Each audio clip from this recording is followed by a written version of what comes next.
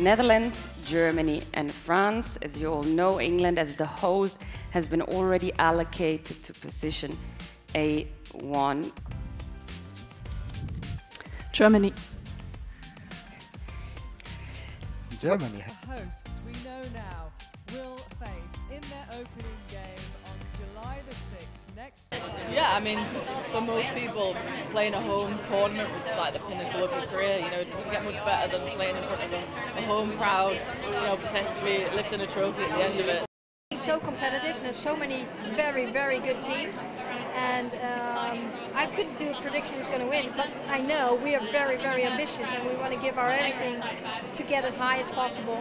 Hopefully, I think we're one of the team who can win the title, but I see 8 different separate teams who can also win.